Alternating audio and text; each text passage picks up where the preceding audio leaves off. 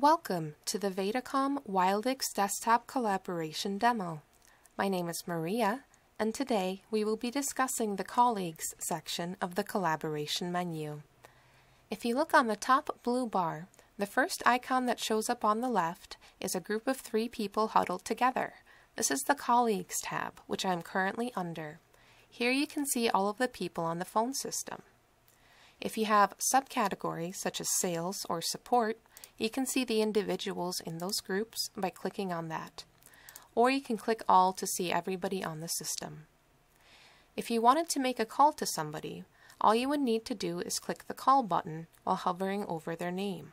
When you hover over someone, you can see their extension, their status, and their approximate location if they have location settings turned on. If you want to send them a message, simply click on the message button and it will open up the message menu, which we will discuss in a separate video. Other features that you have other than call and chat include Post-it. What a Post-it is you can leave a reminder for someone that will show up on their screen like a sticky note. You can also leave personal reminders. I will do this just to demonstrate what it looks like. So I'm going to write test. And you can also prioritize this as normal or important. In this case, I'll just leave it as normal.